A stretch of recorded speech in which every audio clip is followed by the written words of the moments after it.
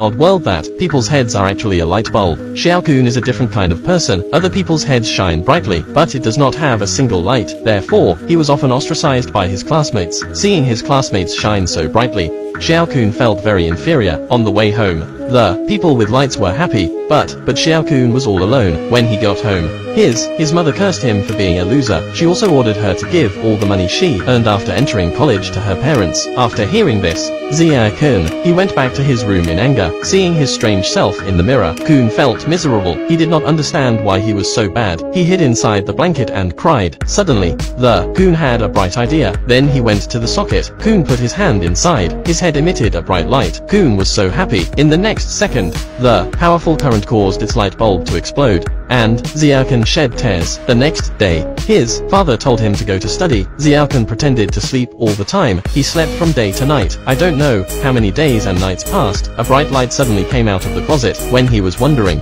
he suddenly remembered something. A long time ago, his parents sent Kun to a soccer game for the sake of honor, but he was smashed in the head with a soccer by his teammate. After his parents learned that, they replaced the light bulb for Kun, but they deliberately hid Kun's light. Thinking about all this, Kun put the light bulb in his head, picked up the stickers on the table and will be broken head glued back together. A powerful light illuminated the whole room.